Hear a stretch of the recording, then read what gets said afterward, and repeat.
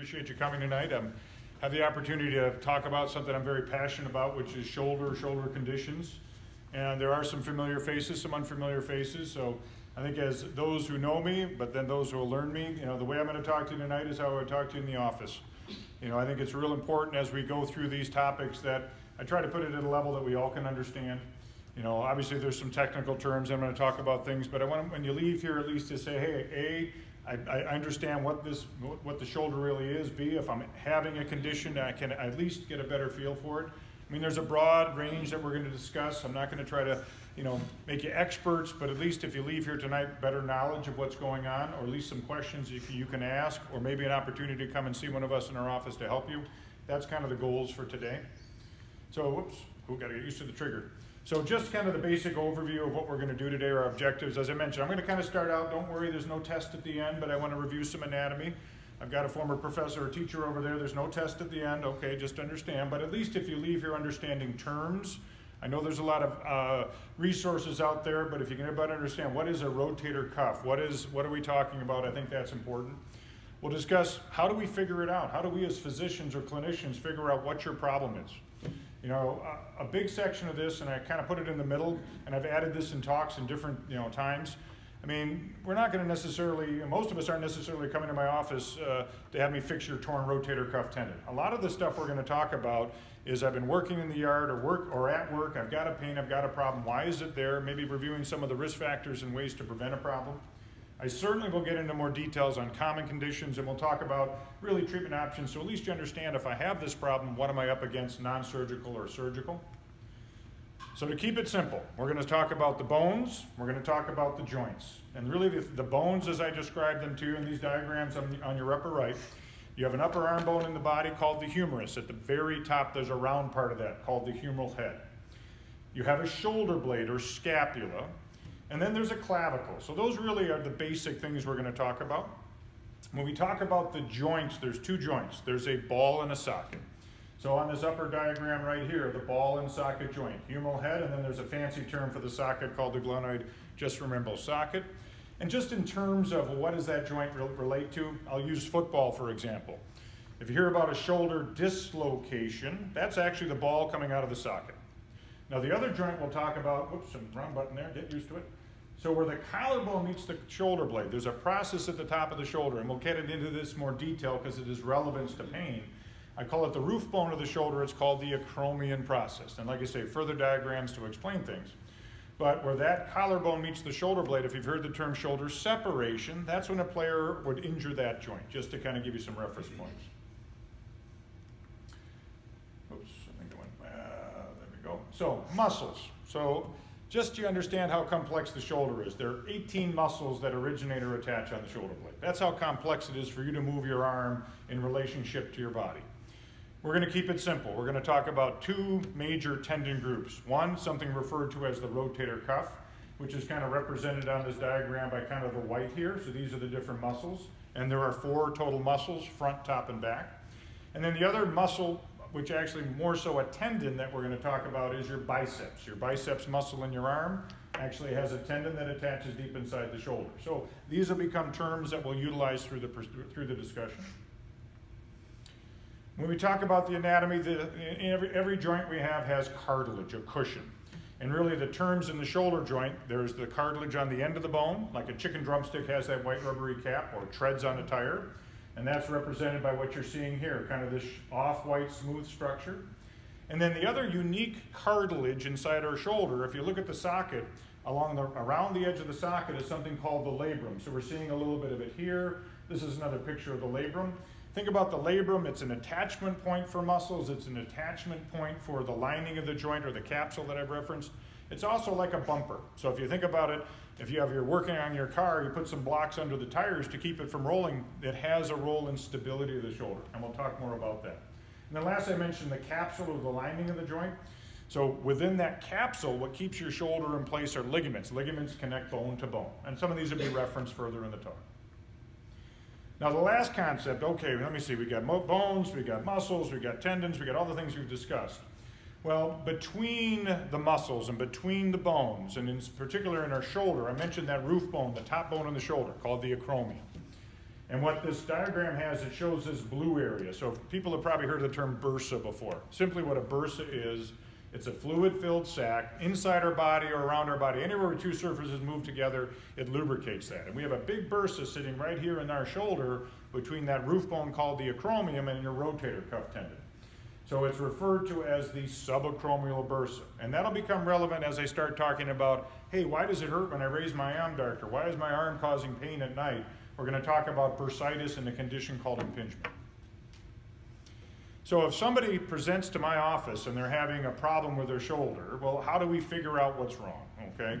On the left is the column, history. I can tell in 90% of the time if a patient comes in and they're a good historian, they can kind of give me the details as to what's going on, how long it's been going on.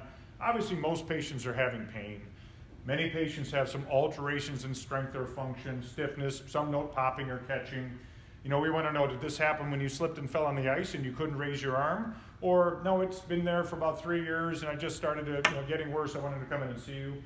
You know, have you had any treatment? Because usually once we get through that portion of the discussion, I probably know 90% of the time what the problem is, okay? Or I have it down to 1 or 2 different things, because it's just a lot of the stuff, common things are common. Well, obviously we listen to our patients, we want to hear what they're telling us, we want to know what they've had done previously, but then there's the exam, laying hands on a patient, being able to see how they can move the arm. Where does it hurt? You know, and that's where that anatomy in my mind is very critical. If I push on the very top where the collarbone meets the shoulder blade and it's painful, likely they're going to have some sort of arthritis of that joint. So just things that as we're trying to equate what we've been told, what do we see, well, we look at all these things. Motion, where does it hurt? Is there any weakness in these muscle groups around the shoulder? And then with the shoulder, there's all sorts of little different tests. So if you've ever been examined and someone's taking the arm or we're rotating, all these are trying to reproduce, hey, is that pain coming from rotator cuff tendon? Hey, is that pain coming from that space called the bursa? Could that pain be coming from the neck or a referred pain? So all this stuff ties together so we can figure out, hey, what's the problem? So if you have your history and your physical exam, we've really honed it down, if not knowing for sure, being pretty close as to what the problem is. Well, as you know, part of any diagnostic evaluation, if you come to see us in orthopedics, will be an x-ray. An x-ray is a way for us to see the bone and see the joints. I mean, it is kind of the workhorse because there's so much we can learn by just an x-ray. So the pictures you're seeing here, this is a left shoulder. Here's the picture of the upper ball or humeral head. Here's the socket. This happens to be a view like you would stand and face us. This is a view as if you're kind of looking up through the armpit, but it's just another way to see where the ball and socket line up. And then this is a picture if you're looking at the shoulder from the side. And I don't know what it shows in the back, but we have that upper roof bone called the acromion. The ball is here, and that space is right where I'm kind of showing you now. I mean, what are we looking for? We're looking for the shape of the bone. We're looking for the relationship. Are the bones well lined up? Are they misaligned? There are changes on an x-ray that I'll talk about later that are characteristic for osteoarthritis. You know, certainly in the face of an injury, slip and fall, I mean, we're looking for potential fractures or other more significant things. But then part of life and time, as you're well aware in this room, and I'm aware as well, our body ages and there's some subtle changes, bone spurs and otherwise, that start to form around the shoulder that may be contributing to why someone has pain. Something that's growing in popularity just means it's becoming more accessible to us clinicians, and maybe some of you in the office have been to a clinic where they've used this, is something called ultrasound. So x-rays show us the bony structures. We can infer what the soft tissues, the muscles and tendons look like, but we can't see them. Ultrasound is a neat tool where by using this device, we can actually start to see the tendons, the muscles. The neat thing about it, it's an in-office procedure. We don't have to send you to the hospital or to a center to get it done. It's an excellent screening tool. As I mentioned, it's becoming more widely utilized. A lot of it is each of us as physicians finding the time and the place to apply this. You know, good news if someone does an ultrasound, hey, let me put the ultrasound to look and see, do you have a tendon tear? Do you have a bone spur? Do you have something like that? You know, it's a pretty quick tool. It's less expensive than having an MRI. Now, it doesn't show us everything, but it's a very good screening tool. Now, certainly it's user experience and technology dependent, you know, better technology, better experience. But I think this is something that's going to be more prevalent as we go forward in the 2020s than we did probably in the 20-teens. Now, once again, from the back row, I mean, it's kind of hard to see, but what we're showing you, this is just a snapshot where the ultrasound will be coming down from the top, and they've labeled, this is the muscle, the deltoid, which is under the skin. This is someone's rotator cuff tendon, which can be seen very nicely, and then below that's the bone. And then based on characteristics, we can determine, is that normal? Is there inflammation? Is there a tear? And the other thing I didn't put in this slide, which is something I think is going to be very valuable, you can move an arm with an ultrasound. You can do things that we call our dynamic. Let's say someone says, I've got a snapping sensation, and we put the ultrasound and we're moving that shoulder. We can be watching. Maybe we can see, is it their biceps tendon? Is there something else? So I put this in here. It wasn't in the last talk I gave because I think it's something that's going to be, for us as clinicians and then you as patients experiencing it, a tool that will be more widely used. If someone's coming in though and they have problems, we're worried about an injury to muscle, tendon, even bone. I mean, the gold standard test, and whether you're talking your shoulder, your hip, your knee, your spine, ultimately is an MRI. Because with an MRI, you see everything, okay? You can see it all, in other words. We can determine what does the rotator cuff look like, the labrum, the cartilage. When we do this test, and it depends on what the suspicion is, it depends on the age of the patient. An MRI, if those have had it, you slide in a tube, you slide out, and then we can generate these beautiful images. There's a procedure called an arthrogram. So arthrogram simply means injecti into a shoulder or injecti into a joint. So when I tell patients I want them to have an arthrogram, it's because all these structures are tightly packed, and I'm looking for subtle things, a cartilage tear, maybe a partial tear of a tendon. So what you're seeing on this particular diagram, that white you see here, that's actual dye, but notice how that really sets apart these different structures. Here's rotator cuff tendon. This is the ball of the shoulder. I mentioned the term labrum, that ring-like structure that goes around. Well, that's the labrum in cross-section. And it really helps us to have a greater sensitivity, which is if it's there, we find it. And the other term for a statistician is specificity. If it's not there, we know it's not there. So really, if we're kind of trying to hone in and say, is there something bad? Is there something we're going to need to fix or repair? You'll usually have an MRI for us to help understand that. So let's kind of get into what causes shoulder pain. I mean, that's a big topic, but common things are common. And most times, and most of you can attest to this, whether it's because you've been shoveling, raking, or working, most times it's something, most times it's due to something repetitive. The most times when patients come in and say, I'm having problems, whether it's your shoulder or what it may be, it's not necessarily due to a specific injury. Now that does happen, but that's much less common. So we're talking about some sort of repetitive overuse causing inflammation, or as I say it, the itis. Put itis at the end of the word, it just means it's inflamed. So it's arthritis means joint inflammation. Myositis means muscle inflammation, and you can see going all the way down.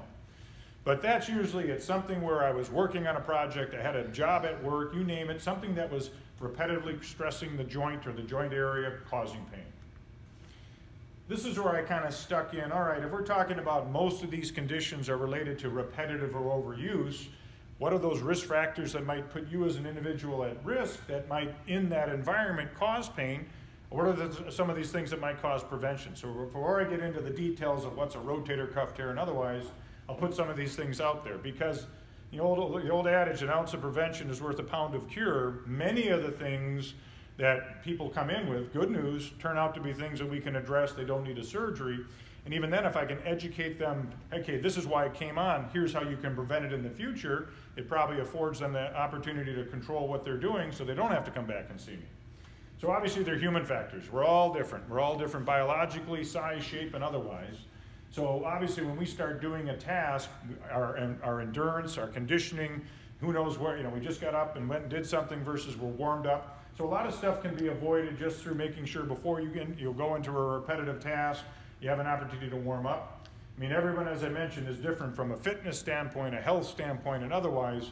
So our tolerances, both just endurance, but our tissue quality, tissue healing is different. So the human factors are big when it comes to some of these repetitive overuse conditions. Ergonomics, or just how I do something, whether that's work or at home, obviously have a big role in this. Posture, positioning. Hey, how am I doing this? I have to apply a force in an awkward position. Unfortunately, it puts stress to a joint or puts a joint at risk. It's not how heavy so much, it's sometimes how repetitive. Someone who has to do this activity all day long, unfortunately, that can build up over time. Direct pressure like leaning, and I have the jackhammer here, but I mean, obviously not many of you doing that, but just vibrations, other things have a role. So when it comes to awkward posture, and we're going to talk about a condition where we said already, kind of this pinching in the shoulder, when we're doing activities at this position, first of all, it puts the shoulder at a mechanical disadvantage, but it also narrows and tightens some of those spaces. So you can see where over time, hey, it's starting to hurt. And obviously just simple things like, bring the project down to you or bring you up to the project. Don't force something where you're working in an awkward position. Can go a long way to reducing the chance for some of these overuse issues. The whole posture and how we lift, once again, lifting high or lifting low, whether that's the shoulder or upper back or the lower back or your knees, anything that can be done more in a neutral position can obviously be safer for you. Even just how we sit. I think everybody in this room either said it or had it said to them, sit up straight, okay? And that's my comment. I'm sure your mom or your dad or somebody, and I've said it to my kids, and I'm not always the best example when I'm sitting in the office all hunched over, but as we'll talk in a moment, that has a bearing on the positioning of the shoulder, the muscles in the shoulder, once again, this space that can create impingement. So certainly as we talk about avoidance or treatment, hey, how can we open up and make sure that the spaces and the muscles in the shoulder have the best mechanical advantage so we're not creating trauma, injury, or pain? Some of the force and repetitive pressure, that does apply to the shoulder. That's probably less at home, but still, if you're working with a tool or working with something that's creating some jarring to the joint, the muscles are trying to stabilize it, but with that repetitive stress, once again, it can build up inflammation and irritation of the tissues.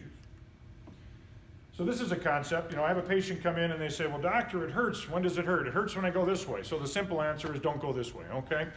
Well, it is true for that, because what I'm trying to demonstrate in this diagram on the right is like a bird's eye view looking down on a person. So if you raise your arms up, it's very easy to do that. It's very easy. If you raise your arms straight out, it doesn't go very high, and there's a reason for that. The shoulder blade doesn't sit parallel to your back. The shoulder blade is tilted forward about 40 degrees. And so this concept of, well, if I'm going straight up and down, well, that's great because the shoulder blade gets out of the way. You're less likely to pinch or aggravate the shoulder.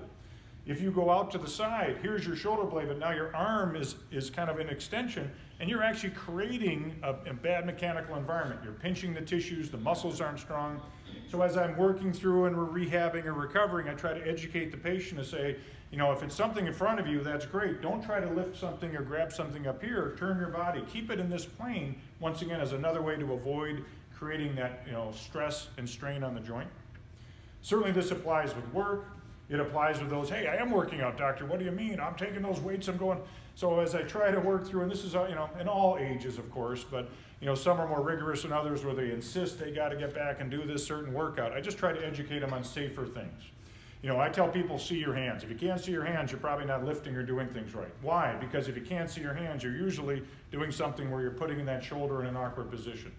I tell patients, if you're a shoulder problem person, your shoulder is better. If you're going to bench, don't let your chest touch the ground or the dumbbell touch or the bar touch your chest. Once again, it's just putting that shoulder in better position so you're less likely to stretch, strain, pinch, pull, or cause pain. So these are all things that once somebody understands it, it makes sense, or they've been through a painful condition and they don't want to have that happen again. If we can make these modifications, they're less likely to have problems in the future. Certainly if somebody has had an injury to the shoulder, and part of the education is, well, I mentioned there are 18 muscles, and some of those you see in the mirror, and some of those you don't, those deep muscles. And if we can have, through either a therapist or whatever education, teach patients that if you're going to stay fit and you're going to do a repetitive, whether that's recreational, whether that's work, you're going to do something repetitive that stresses your shoulder, the stronger we keep the small muscles, the rotator cuff muscles, the better off you're going to be. Because most times when you're in the weight room or you're working out, you're working the muscles you can see in the mirror. You're not necessarily working out those small muscles, and it's real important to have balance. And so that's all part of the, what's the prevention, what are the risk factors, but then if we're working through a condition, we're trying to educate our patients, these are ways to prevent this from becoming worse or coming back. So having said all that, okay, there's my public service announcement. Let's kind of get into kind of specifics, and we'll start very simple. So the majority of people, and they may not even come in and see us, but, out in the yard, first time, shoveling snow for the year. Hey, we had to go out, we had to rake the yard. Something I'm using as examples where, you haven't done it in a while. Well, you're going to be sore afterwards. Most times it's just a little muscle strain, myofascial strain, the myositis. Usually not associated with I felt a pop or it was so bad I had to stop. Typically these are self-limiting conditions. Hey, I took some ibuprofen, I put the ice bag or the heating pad on it. Good news, I didn't have to go back and do it the next day. It slowly, steadily gets better. Now, that being said, there are some warning signs, that might be not just muscle, it could be more. And those are things where you have symptoms persisting, okay? It's not getting better. I've really been avoiding it, that type of thing. You know, I feel I've lost movement, I've lost strength. It's something mechanical. Hey, it's popping, it's catching. Certainly in those settings, it's time to have it looked at by somebody clinician-wise. And I should say before I keep going forward, understand, I'll kind of break these out into, you know, like individual little groups, but a lot of these things overlap. You know, someone's gonna have muscle pain if they also have a rotator cuff tear. Someone's gonna have, you know, so these things I'm kind of isolating, but a lot of this, it's a mixture when they finally come in and see us. So here's that impingement, or that, you know, that comment. So this is a diagram on your right. What we're kind of trying to show with this is that this is the shoulder, there's the roof bone of the shoulder, this person is going straight out to the side, and what they're doing is pinching that tendon into the bone or pinching the bursa. So it's a very common condition because, once again, we're always doing repetitive things. As I mentioned, due to shape of the bone, posture, otherwise, it can cause a repetitive stress and strain. Unfortunately, as we get older, I mentioned we look for bone spurs. That's one of those areas. So oftentimes you'll have a little spur that makes the space a little narrower to start with or increases one's risk. You know, oftentimes it's associated with that shoulder blade, you know, rolling forward versus staying back. You know, and oftentimes it can be associated with, you know, with lifting and carrying. The collarbone or clavicle, it's a strut. And where those two bones come together, it can start to grow some bone spurs. And those bone spurs, people can feel it up. Hey, look at this bump on the top of my shoulder. Well, that could be a little spur going up. But there's also one going down that could be rubbing and pinching as well. So as we're trying to, you know, what's the classic symptoms? Well, it's pain. Well, of course. Often worse with elevation or rotation. Hey, I turn it a certain way, it hurts. I turn it another way, it doesn't hurt, because it just depends on where the inflamed portion is coming in contact. Now, when it gets bad enough, yeah, activity pain, but then it can start to hurt at rest. Well, doctor, it hurts right here. It doesn't hurt here, doctor, it hurts right here. Well, I try to explain to patients that the pain kind of pattern where people can have pain that could be shoulder is anywhere from the top of the shoulder down the side of the arm, because there are nerves inside the shoulder that also supply sensation to the outer arm. So the analogy would be if someone's having a heart attack where they may not be feeling it in their chest, but they can feel it in their neck and their arm, there's this referred pattern of pain. And that can be differentiated because there's certain things we do with an exam that can lead us to where the problem is. Once again, if it starts to hurt, people compensate. You may lose motion, you may lose strength. And it kind of is a vicious cycle. You know, we're human beings. We just keep going no matter what. But we start to compensate. We start to do things differently. And that can perpetuate it getting worse. Well, what's the treatment? And the good news, the story, if someone really has classic impingement, you know, repetitive use over time, probably at least 85 to 90% of the time, if caught early, it's not been on again, off again for 20 years, because you worry then there might be some more damage. You know, it's usually, you know, something that's self-limited or corrected through some reasonable therapy. Do something to manage inflammation, whether that's oral medications. You know, get people, you know, their pain under control, and then work on correcting some of the dysfunction around the shoulder so it moves better. The space that's being pinched is no longer being pinched. There may be a role for injection. Doc, just give me a cortisone shot. And many people have had that. You may get an injection in the bursa if it's deemed indicated to help reduce that inflammation or pain. It's not the only thing one should do, because if you get a shot, it's better for a while, it'll come back. But if it's done in conjunction with, hey, I've learned the right exercises and how to get my shoulder better, it's likely to be a lasting benefit. As I mentioned, as I mentioned, up to 90% probably will see improvement if it's just related to inflammation of the bursa, inflammation of the tendon, and we're not dealing with something more serious like a tear. Now, I tell patients it's rare that we'll operate on this condition only. But if somebody truly has done all the right things, we've had some benefit, and they've probably been through therapy, tried medicines, had an injection, were better for a while, and it just keeps coming back, then there may be an opportunity to do something about it, because it must mean that the space itself is started to narrow, probably secondary to bone spurs that can grow, secondary to the bursa becoming more thicker and inflamed. So if we're talking about, well, how do we manage that? Let's say someone's failed conservative treatment. Well, the gold standard in 2020, it's been now for many years, is what we call shoulder arthroscopy. So the picture on the right is just a setup. The patient's underneath the drape. You can't see them. They're asleep. You know, we have the patient with the arm draped out. This is the surgeon, and we're preparing to do that procedure. You know, the neat thing about arthroscopic surgery, and as I mentioned, many of these conditions aren't just isolated. There might be, hey, they have impingement, maybe they have a, you know, they have a rotator cuff tear or otherwise. It allows us to see everything. And as good as ultrasound, as good as MRI and some of these studies are, really the best way to know eventually if it's not getting better is for us to be able to visualize it, see it, understand it better. And kind of the role of what we're doing in surgery, we're trying to make the space between the tendon and bone wider. So we can remove bone spurs, we can clean up the bursa. So this first picture, and to try to explain this, we're looking in the shoulder. We're in that space between that roof bone called the acromion, or the bursal space.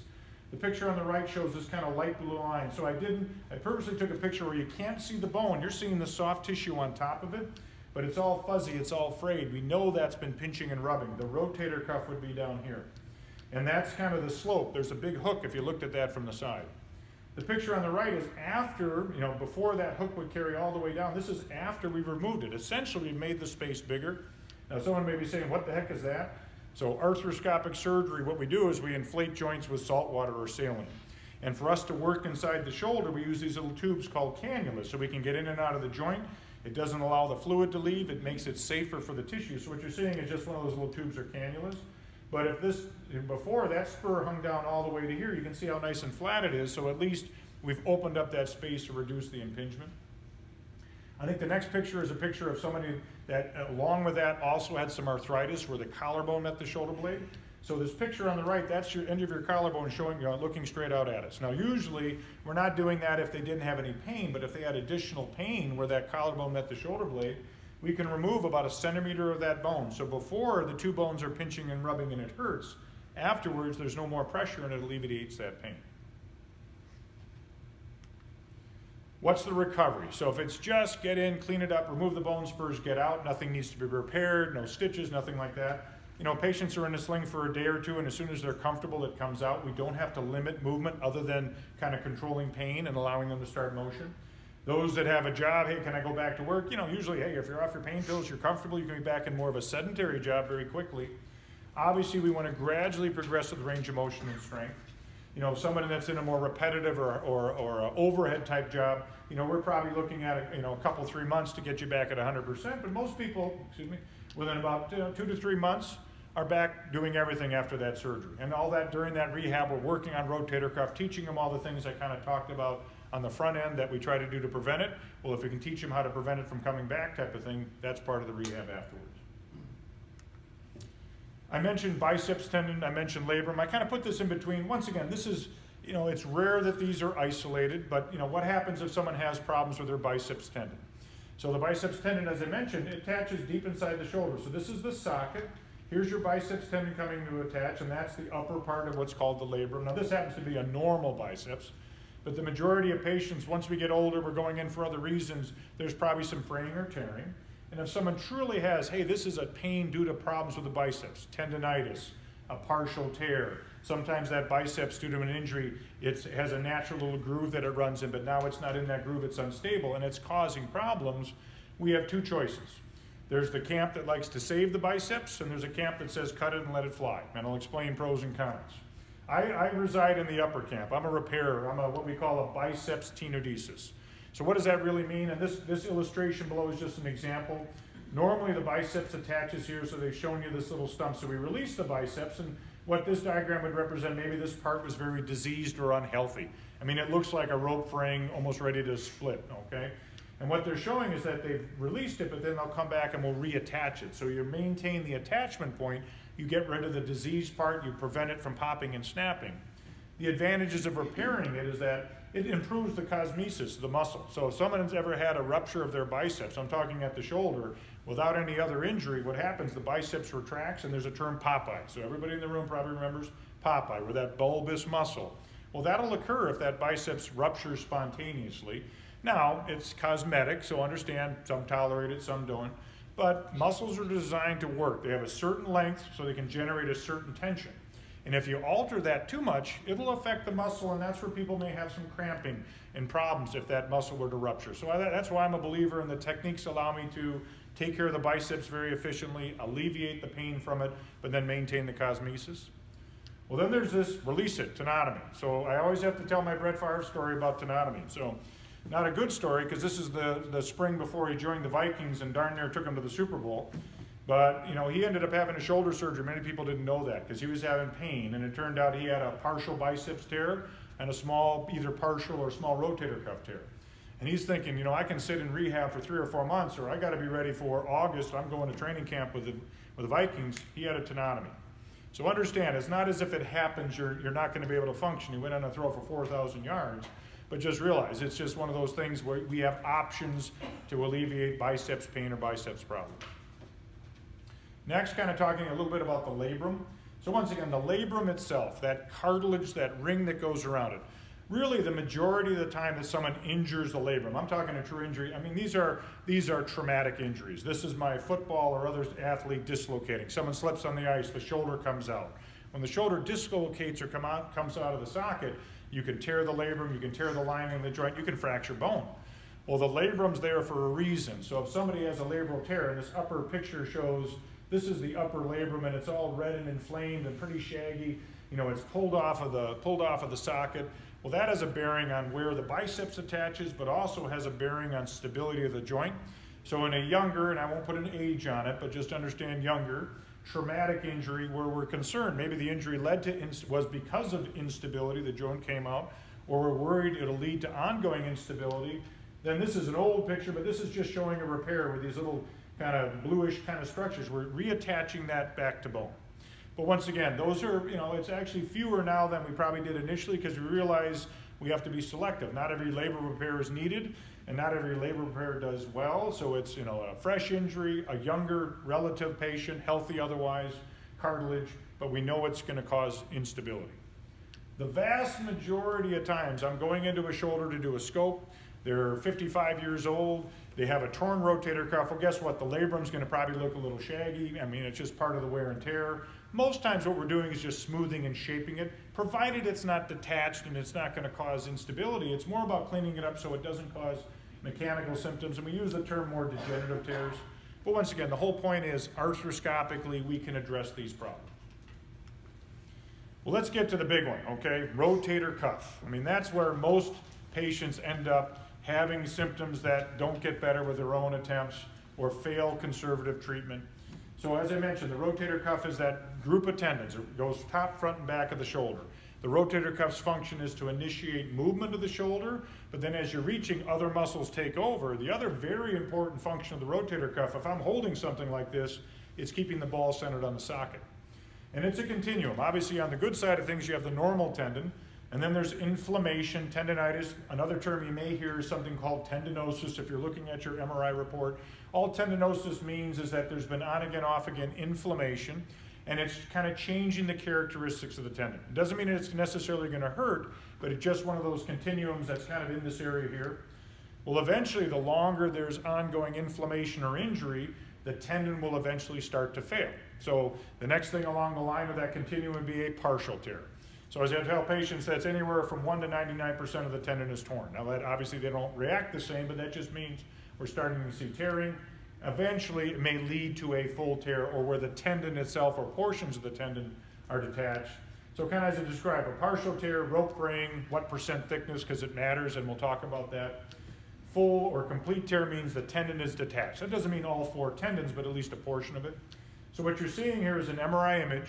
This is the ball and socket as if you're facing us. This is the muscle, there's the tendon, the white is fluid, and the red arrow is just pointing to where this individual has a tear. There's a separation. The fluid that was put in their shoulder joint leaks out through the tear. Obviously, not all tears are the same, and that's where the MRI becomes very valuable for me, trying to educate our patients as to treatment options. Hey, is this 1 tendon? Is it 2? Is it 3? You know, how far is that tendon retracted? Now, it's not as bad as those roller shades of old where if you didn't hold on to it, it shot up into the ceiling. But over time, because muscle keeps pulling on that tendon, it will gradually get bigger. But then the other downside of a tear that's been there for a long time, if the tendon is not connected and the muscle pulls on it but doesn't get a lot of resistance, what's going to happen? It's use it or lose it. That muscle starts to atrophy. So as we talk about the role of the MRI, as I'm trying to explain to a patient, A, what their problem is, but B, is this something that's repairable or not repairable? These factors are very important, and that's something we'll discuss. If you're a patient, I'll say, hey, these are the reasons we can or can't perform a certain procedure that we'll talk about in a moment. So what you're looking at here, this is a arthroscopic picture. The kind of the upper part here, that off-white, that's the rotator cuff tendon, and it's detached from bone. So we're actually looking into the shoulder joint through the tendon, because normally that tendon should be covering the bone. So realize someone who has a rotator cuff tear, the same symptoms, it hurts, maybe there's some weakness, maybe there's some loss of motion, nighttime pain certainly can be very common, activity pain. It's amazing, you know, and you can't always judge the size of the tear by the symptoms, because a lot of patients have other ways to compensate, but certainly pain with weakness is bringing that up, makes us more concerned. So how do we treat it? Well, it's similar. It's kind of a common theme. Initial treatment, can we control inflammation? Can we address what might be causing the pain? Certainly that's in the face of what we call, shall we say, a low-grade or medium-grade partial tear. And there's not an absolute, is it 50%, is it 25%, is it 90%? But certainly if it's a tear that when we ultrasound or do an MRI, it's less than 50%, we see other inflammation, I think it's very reasonable to try conservative treatment first. Now, it's not 100% successful, but we may find through that combination of medicines, therapies, injections, that a symptomatic partial tear becomes asymptomatic. And if I can get someone asymptomatic, and I just remind them, if you have pain, come back and see me. I can't make them asymptomatic. I'm not going to offer them an operation.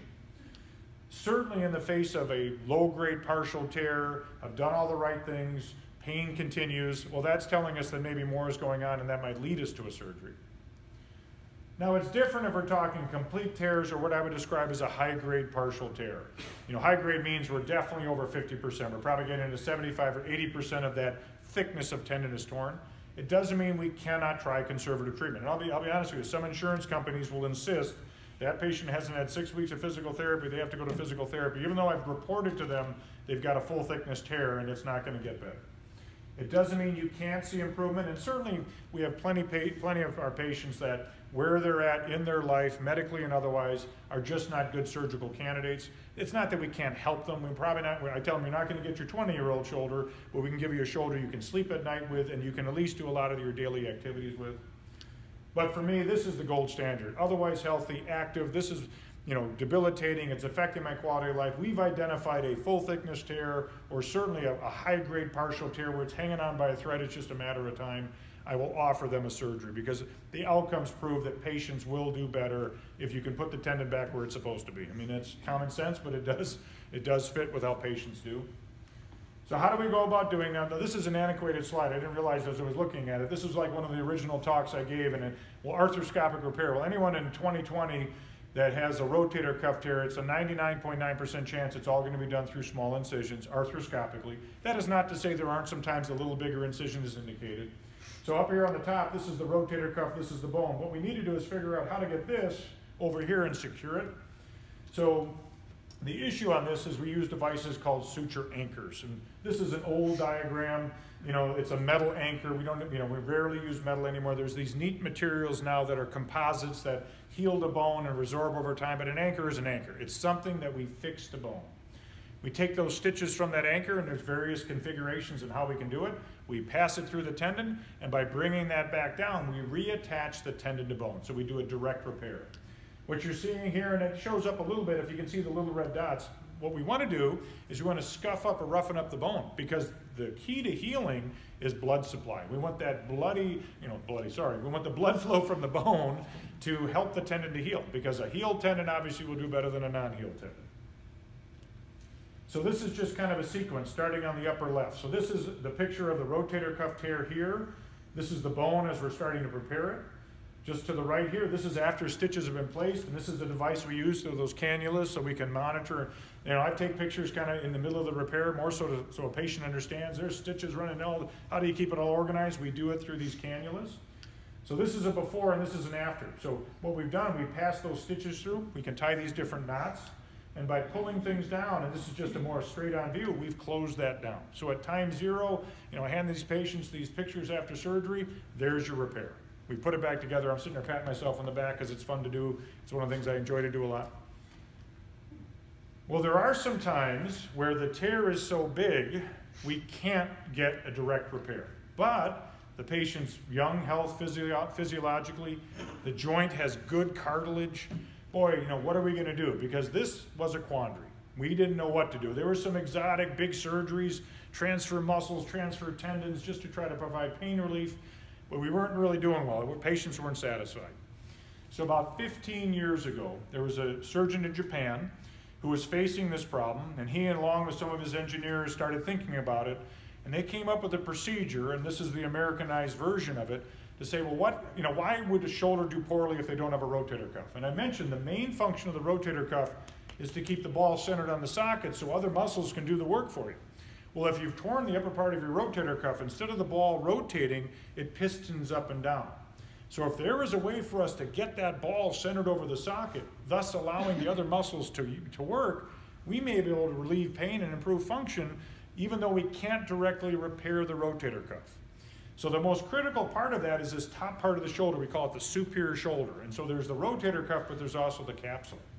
So this is a procedure called the superior capsule reconstruction, or SCR. I've been doing it now for about 4 years. Like, you know, as I say, it's been around for almost 15, going on 20. And really what we're doing, we're talking about tears of this upper part of the rotator cuff. So the patient can't raise their arm, or if they do, it hurts all the time. Yet the front and the back works pretty well, so down here they're not bad, but they're obviously dysfunctional because of pain or weakness. And this little illustration down here, and I'll have some more in a moment, you know, for us to consider this, once again, you have to have good cartilage, you have to have good muscle otherwise. There has to be at least tendon in front and back, and if that's the case, we can do this surgery. And essentially what we're doing is we're creating a patch between the bones so that when you raise and lower the arm, that ball will rotate and not piston. It keeps the ball centered over the socket. It allows the muscles that are there, including your deltoid, which is a good muscle, to power the shoulder. How do we do that? Well, what we're using is a tissue called an allograft. Allograft means we're getting it from someone else. It's actually an allograft of skin or dermis. So it comes from a donor source. It's not like a heart or liver or lung transplant. It doesn't have that kind of reaction with the body. And essentially what we're doing is we're attaching it from the ball to the socket. So this is a picture of it just in an illustration. But this is a picture as we're doing the surgery, and we're working on passing stitches to pass all this. And this is done arthroscopically through small incisions. What you're seeing is this on the left, this is that patient. There's the ball, there's the rotator cuff way over here, and it's so scarred down, torn, and retracted. You can't pull that back over. You know, we never had a good solution for that. Well, this would be an after picture. We can see this patch. It's going from the ball, and you can't see in the distance. It's attached to the socket, but it's filled in that gap. And then we repair the other tendons around it. But this is what it would look like arthroscopically when we're done. So, you know, what are the outcomes? I mean, what are we seeing? You know, we go from a problem that we really had, I won't say 0% chance of really helping, but probably limited help, to at least 80% of patients see a reduction in pain and improvement in function. No, it is not a 20-year-old shoulder, but the power of this is when I have someone come in the office and they can't raise it. They can lift it, but they can't raise it. And when they leave my office, when they're all said and done, now, you don't have the same strength up here as you would if it was a normal rotator cuff, but I have people back in all walks of life doing things. And if nothing else, if you're in your 40s, 50s, 60s, you know, what's our option if we can't do that? Either live with it or some major surgery that has a lesser outcome, or lastly, a joint replacement. That's not something we want to do early in life if we can avoid it. So as I say, the big thing about it preserves the joint. We don't burn any bridges. If 10 years, 15 years down the road, over time the joint starts to deteriorate, we always have the option for something like a joint replacement. And this is what its diagram is. This is that patch attached. This would be a picture where the muscles come in. So once again, it's for patients that still have good joint cartilage. Unfortunately, they failed conservative treatment due to a very large rotator cuff tear, and we realize it's just not repairable. Or the neat thing is, we can get it part of the way back, we can't get it all the way back. That way we can put that patch in, we bring it back over, and sometimes we can do a little bit of a repair on top of it. It provides patients with pain relief and restoration and function. And realize for those with that condition that have been told, hey, there's nothing we can do, well, maybe we can. It's not for everybody, but it's a procedure we do here locally. So what's the recovery? Because this is the rub. I tell patients, don't sign up for the surgery if you can't sign up for the recovery. Because I mentioned the two most important times are what I do for that 1.5 to 2 hours in surgery. I'm on the hook to make sure I do everything right, but I know the biggest burden is when I tell a patient I'm taking that arm away from you for 6 or 8 weeks. And it's 4 to 6 months before you'll have full function back, and you got to behave all that time. I mean, I get it, but you know, that's kind of the mindset. Because once we repair it, time zero, you're rolling a recovery room. The only thing holding that thing together are all those beautiful little stitches waiting for the bone to heal. And that's why we need that 6 to 8 week window to protect that tendon. Why 6 versus 8? It all depends on tear size. You know, bigger area needs longer to heal. You know, patient age, over 60 versus under 60, and that's just biology. We have to be a little more cautious so that we, you know, at the end of the day, the most successful patients, my repair healed. It healed, they're going to be fine. It doesn't heal, then we're kind of dicey with how things go. Typically, somewhere during that 6 or 8 week period of time, a therapist will be involved, but they'll do the movement for you. We call that passive motion. Because as soon as you're moving your arm, it's like pulling on the seam of my jacket here, you could pull that all apart. Now once we get out, we get out that 6 or 8 weeks, now the sling goes away, we start moving it, but realize it's a gradual progression. It's not like you take the sling off and away you go. It takes time, and as I mentioned, for small tears, centimeter or two, medium tears, maybe up to 2 to 3 centimeters, I always warn patients it could be a 4 to 6 month window of time, day of surgery, 90% recovery. Now these large tears, but yet we can still repair them, or that procedure I mentioned called the superior capsular reconstruction, those are patients that it's probably at least 6 months, maybe out to 9, depending on if we do a big tendon repair, it takes a while for that muscle to regenerate, or this superior capsular repair just takes time. But just realize, it's not that you're in the sling that long, but you're going to see improvement out to that point. That certainly has a bearing if you're a manual labor type person, how long am I off work, those type of things, or whatever your recreation is, we need to give it the time to heal. So that's the tough part about rotator cuff surgery. It takes a while to heal, but once it heals, people do very well. Let me get a couple more in before we'll kind of conclude today. There's a condition called a frozen shoulder. Frozen shoulder just means the joint won't move, it hurts, okay? Most times people don't remember doing anything, but it can come after an injury or trauma. And essentially what's happening is that it's the lining of the joint that's getting inflamed. Those that are diabetics, and you can add this to the list of all those things, great, as a diabetic, I'm at a greater risk for it. It just happens to run higher in diabetics where, one day they come in and they say, you know what, I don't know what I did for the last couple months, I'm having more pain, I just can't move it. Well, it's just one of those conditions that can be associated with diabetes. Essentially, it's the lining of the joint, so this is supposed to represent a healthy lining and a contracted lining, but the lining gets thicker and thicker, and it hurts. So there's these stages, the freezing stage. Think about it like having a sunburn and you start twisting your skin. That's not very comfortable. Think about it, if it's a bad enough burn, how tight that starts to feel. So that's the freezing phase. Well, then it's frozen, it's stuck, but a lot of times at that point it hurts less. Yeah, it's not great function, but it doesn't hurt. Eventually, all the studies say it'll thaw, but thawing could take years, it may never come back again.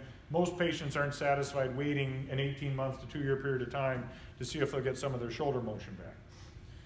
So what's the treatment? Well, the good news, once we identify it, because it can mimic other things, it hurts, doc. Well, is this really a frozen shoulder? Is this a rotator cuff problem? Obviously, we have to define what it is, but if we identify it as a frozen shoulder, and we can control inflammation, medicines, of course, maybe injections. This is just a picture, I use the term arthrogram. There's a picture of a radiologist injecting into a joint. If we can reduce the inflammation, now we're able to start working with therapies and things to start stretching. The good news, probably at least 80 to 85% of patients, now it takes a few months, but at least, hey, motion's coming back, pain's going away, we can address it without having to operate. That being said, there are some patients, either it's been going on long enough, or they've tried a course of therapy, it's just not moving. Well, we can help them out. Now, this isn't something we do with the patient awake, but we can actually, what we call, manipulate the shoulder. And this is one of those things, when I do it, a lot of the people in the room kind of cringe a little bit. Patient's asleep, doesn't feel or remember anything, and I just move their arm. And what it is, it's pop, pop, pop, pop, pop, and all of a sudden, hey, we've done what they could not do in therapy, which is to break up the scar tissue. So this is what a normal capsule looks like, this off-white color. That's what it looks like if you have a frozen shoulder. It's that hot, red, inflamed tissue. The good news, either through conservative treatment or if we do need to take a patient to surgery, the vast majority have near complete, not saying all motion back, but pretty close and good function, so it's a correctable condition. Now the final topic I'm going to zone in on, because it's something that we at our office do and are finding we're doing more and more of, is treatment for shoulder osteoarthritis. So the most common form of osteoarthritis is your knees, then your hips, probably your back, because those are weight-bearing joints. We stand, we walk, we climb, we squat, we kneel. That being said, the shoulder joint, because it has cartilage, is also susceptible to osteoarthritis. Because it's not a weight-bearing joint per se, now that's different in a manual labor, someone who does weight training and things like that. Since it's not a weight-bearing joint, it's better tolerated. Hey, they can get by with medicines, injections more easily than someone who would be walking on their legs or standing on their legs. Therapy can help, and what this x-ray is showing us, there's the ball and socket, but the gap or space is nearly gone, so that's how we can tell there's osteoarthritis. There's little bone spurs. Bone spur just means because the cartilage is not there to protect the bone makes more bone. So this can manifest as stiffness, pain, mechanical symptoms, all the above. Well, obviously, there's a subset of patients that, because of their osteoarthritis of their shoulder, have tried conservative treatment. Usually what's happening is that motion, not the pain is part of it, but it becomes so limited they just can't function, and understandable. It's, if they can't really get to the top of their head and the joint is so arthritic, no one wants to live like that. So then we have the role of shoulder replacement. And just to understand the concept, there are two types of shoulder replacement, and that's what I want to kind of close up with here. So the shoulder is a ball and socket. I've kind of mentioned that numerous times today. You have a rotator cuff, tendon complex, and muscles to power that shoulder. So in the face of someone with osteoarthritis, fails conservative treatment, but they still have a good rotator cuff and good muscles around it, then we do what we call an anatomic shoulder replacement. So anatomic simply means where there's a ball, we put a ball, and where there's a socket, we put a socket. Because the rotator cuff will move the shoulder and make the shoulder function. So what you're seeing here down the lower left, that's just an example or a picture of what one of these replacements look like. That's the ball portion of it. And then the socket, there's plastic, there's metal, but that's just an example of the socket. And then up here is just an x-ray after surgery. It's not the same patient, but at least right now that space is restored because that's plastic. We have a metal ball, but the reason we know the rotator cuff is intact is that space between the two here is fine because we know the rotator cuff will power the shoulder. What happens if you have osteoarthritis and you're that patient that has a big rotator cuff tear that's not repairable, or because it's been so long that you've had osteoarthritis, the rotator cuff muscles have atrophied beyond hope? Now what do we do? Okay, so this is the other type of shoulder replacement. Is called a reverse shoulder replacement. So we're getting in the muddy waters here, but understand the rotator cuff moves the shoulder. Okay, without a rotator cuff, now you have to rely on other muscles. But the problem is, if you put a ball and socket in the shoulder without a rotator cuff, all it's going to do is this: it's not going to rotate. So this design came in probably almost 25, 30 years old out of Europe. Once again, physicians and biomechanical engineers that really put some thought into this, and they said, well, wait a minute. If there's some way that we can keep that ball and socket centered, even without a rotator cuff, we can get other muscle groups to help patients elevate the arm and use their arm. And so this concept of the reverse is, well, where the ball normally is, now you have a socket, and where the socket normally is, you have a ball. And what it's doing, it's capturing, so it can't shift up and down. We've adjusted some of the position of where it sits, but now other muscles can help raise and lower that arm, where before, once again, they were pretty much crippled, they couldn't use it. It's always the last option on the road. Hey, we want to repair rotator cuffs, we want to preserve the joint, we'll do a replacement, which is anatomic. If all else fails, this is the salvage operation, for many, but it's also the first operation for someone that has a bad rotator cuff and end-stage osteoarthritis. As I say, it's all about biomechanics, and it's kind of a neat and very powerful operation. Now, every year I'm at meetings, every year I'm listening. When I first started doing this surgery over 10 years ago, we saved it for just the, they had to be low demand, they had to this and that. Well, there's been a lot of evolution in the designs, and it's amazing now as I talk to people that are exclusive shoulder arthroplasty surgeons, the indications as far as, well, I didn't really want to, that rotator cuff didn't look good, I'm doing a reverse, versus it used to be trashed, or that patient's 55, I'm doing a reverse, where we never would have thought of that. And I'm not saying we advocate we do this willy-nilly, but it's still a very powerful operation. Let's say I mentioned that term, superior capsular reconstruction, SCR. What if they're 55 with an irreparable rotator cuff and they're already arthritic? There's nothing we used to have for that, whereas some of these newer designs that have a greater durability can, once again, it's not a normal shoulder, but it gives them back a high quality of life. And so it's kind of a workhorse that's becoming more and more utilized by those of us who do shoulder replacement. What's the recovery? It's kind of like a rotator cuff surgery. The first 6 weeks, we got to baby it, we got to protect it. After 6 weeks, we progress. And it's about a 6 to 9 month recovery to say you're 90% recovered. So it's kind of comparable if someone went through a rotator cuff. So I think that ends the whirlwind tour, and no one's raised a hand, no one's asked a question. That doesn't mean there aren't any out there. So if there are things, I know I kind of go over a broad stroke here, but if there's anything I could come back and questions I could answer or things I could go over again, please. You showed that, talked about that osteoarthritis in your shoulder. Mm-hmm. Does rheumatoid arthritis also destroy it? So exactly. So arthritis means joint inflammation. Osteoarthritis specifically is the gradual wearing out of our cartilage. We all are susceptible.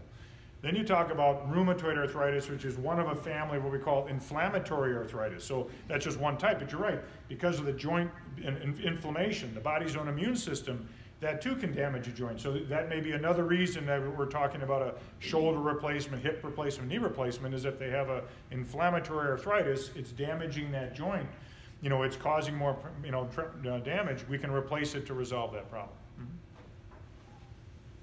Other questions or things I could clarify, please. Do most insurances, like under Medicare, cover any of this? Absolutely. I mean, like anything else with all these procedures, we need a diagnosis well documented.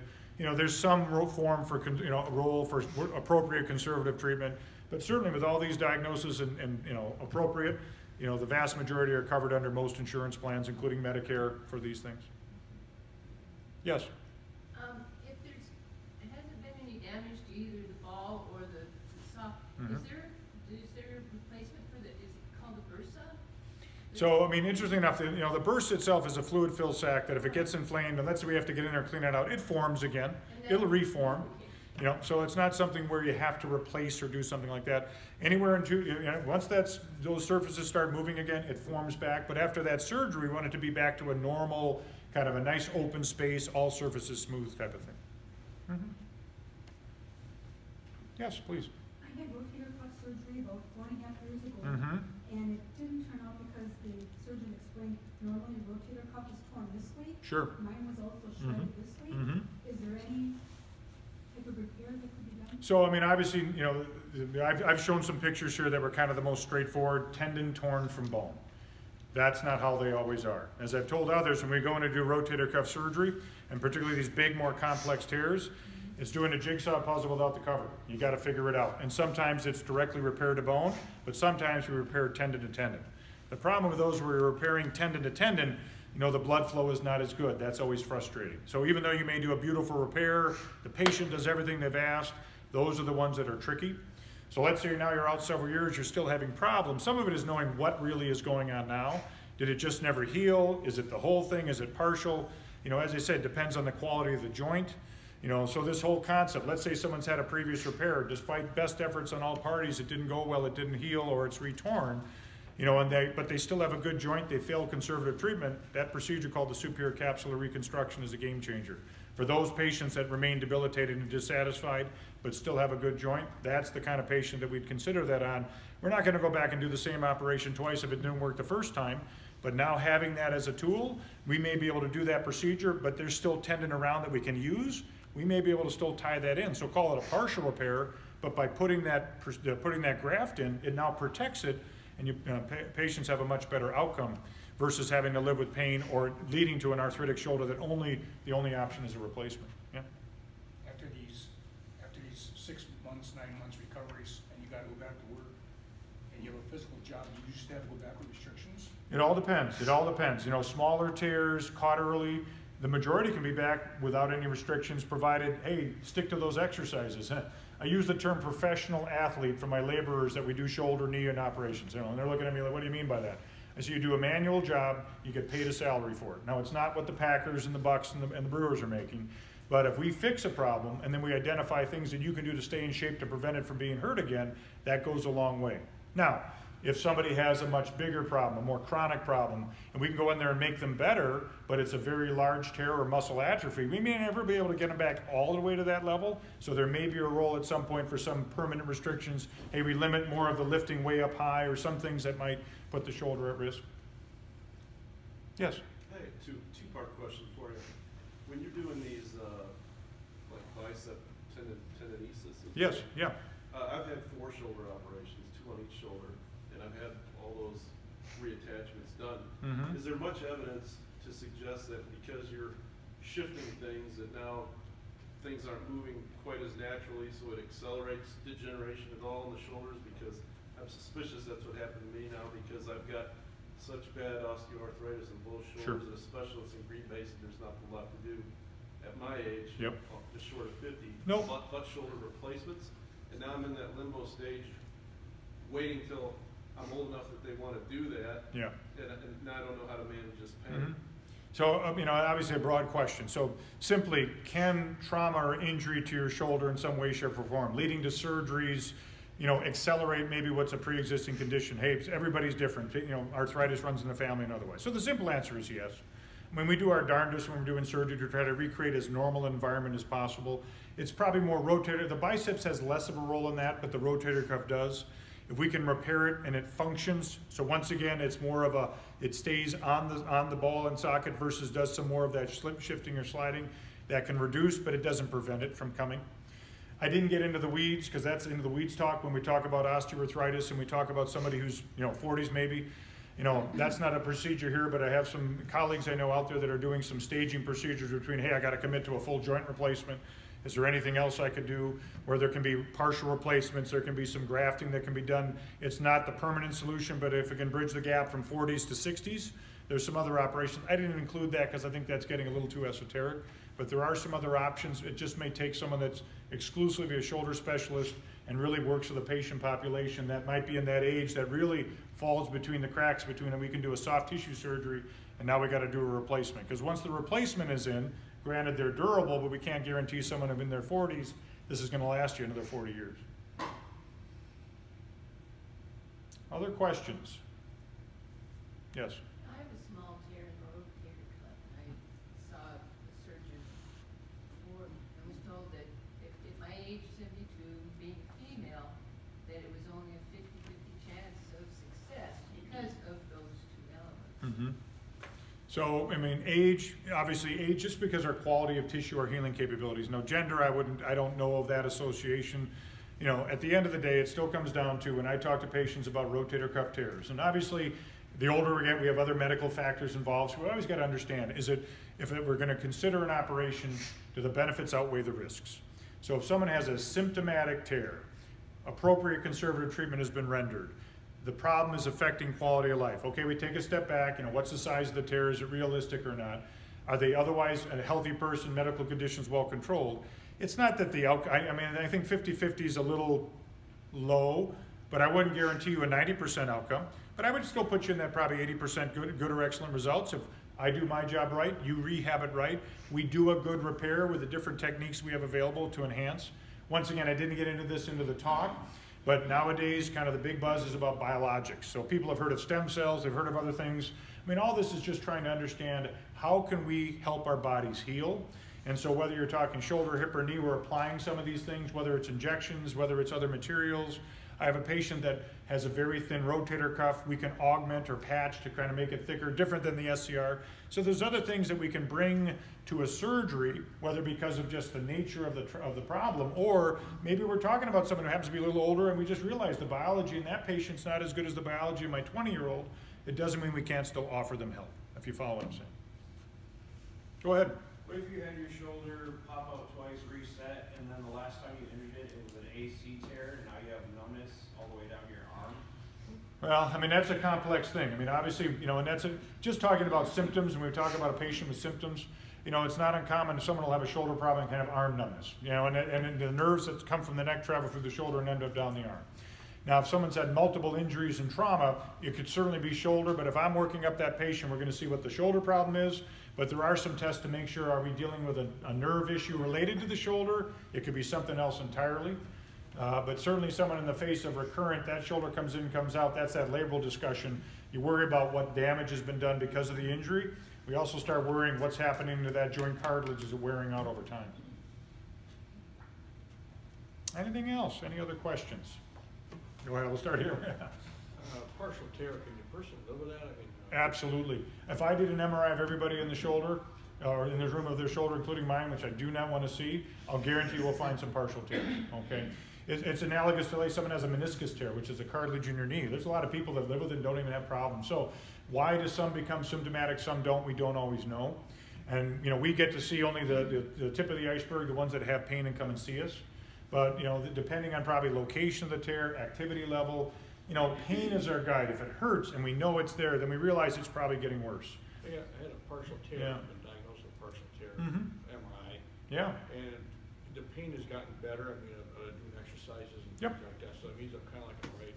So you heard that first part of my talk on partial tears, particularly if we're not looking at something hanging on by a thread. I mean, if it's hanging by a thread, it's just a matter of time. Because think about it, if the rest of the tendon is trying to make up for 50, 75, 80% of a torn tendon, it's eventually going to fail.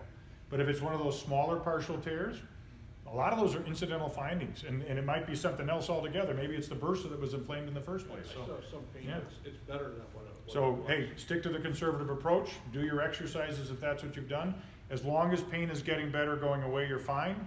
If it ever starts to spike again, despite those efforts, it's worth going in and having it reassessed. Yeah. I think there's someone that, go ahead.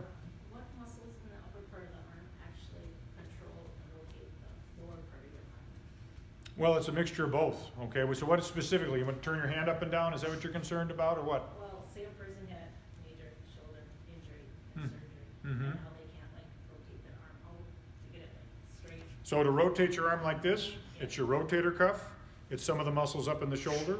Depending on the severity of the injury, you know, scarring and stiffness and tightness, that would affect rotation up here in the shoulder or elevation possibly. Anyone else? Yeah, please. I have, I'll come back to you. both shoulders are a slap two Yeah. labor tear. Yeah. And the doctor that I've seen says, oh, you can do, it's not that bad, you can do whatever you want. But I do a lot of gardening, Mm-hmm. so I'm, you know, emptying out Mhm. the grass clippings from carrying those. Right. Rototilling, Mhm. carrying pots.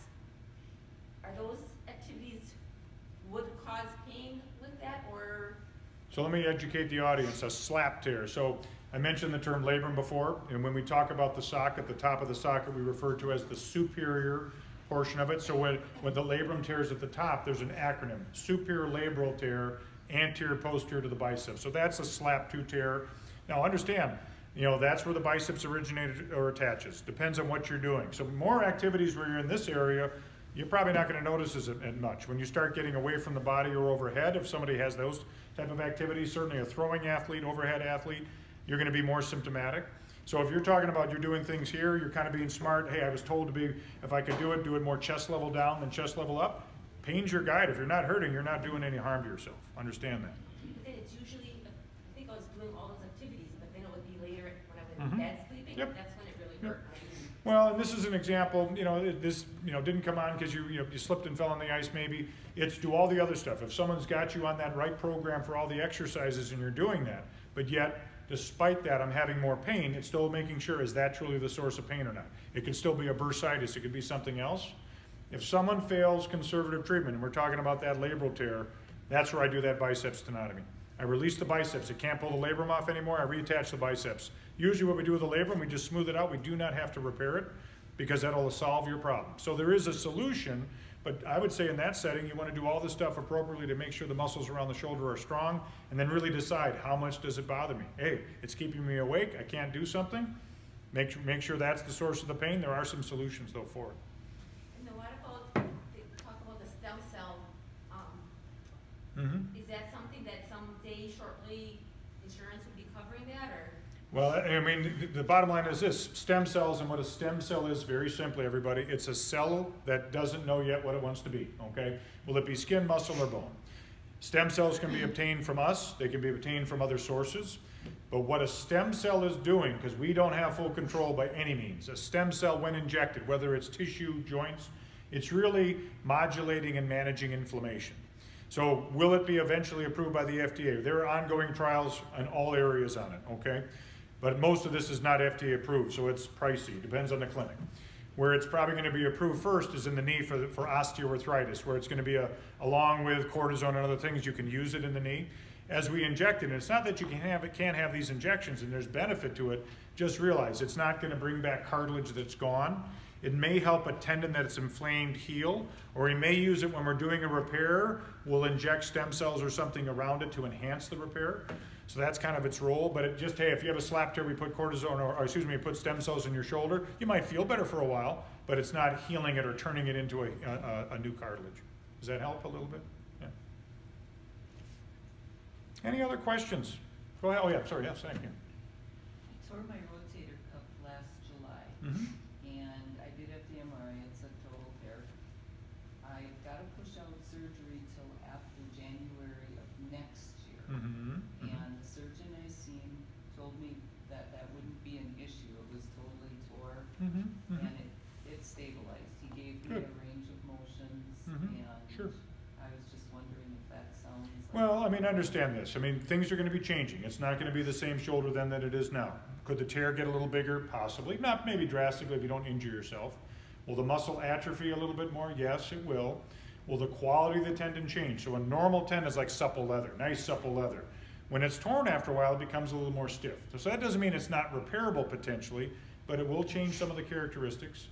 You know, if I have patients and I told you, don't sign up for the surgery if you can't sign up for the recovery. And there's many reasons. I just can't do this now, doc. That's fine. Now that I have the ability, and I've had that ability to do the SCR, that procedure, at least then if I know I have a patient with a large tear and just due to circumstances they're not a candidate where I thought, hey, I could probably repair it, that's always in the back. I always tell patients, hey, we'll try to repair it first. If we can, great. If not, I'll do the SCR at the same time. So I still know I have an operation to give them as close to as, probably as comparable an outcome, whether I could do it right when we knew it was torn or maybe delayed just because of health or other factors. Okay. Yep. Anything else?